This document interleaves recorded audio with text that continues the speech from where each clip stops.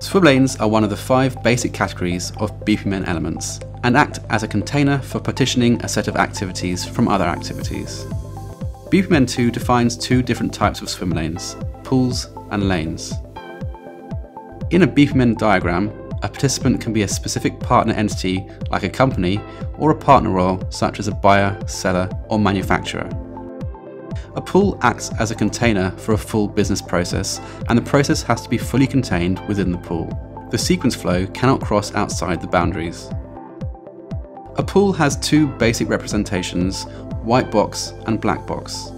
White box representations show the internal details of the pool, whereas a black box representation hides any processes.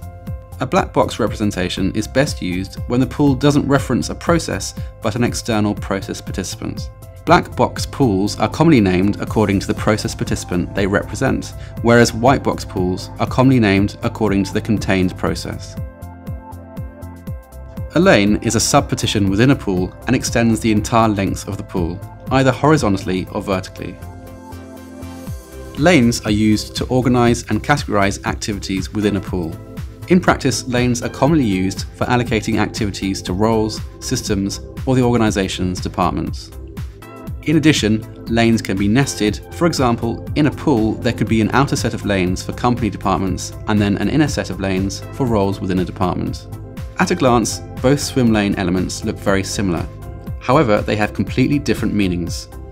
A pool represents a participant in a business collaboration and may act as a container for a single process, whereas a lane represents an activity classifying mechanism.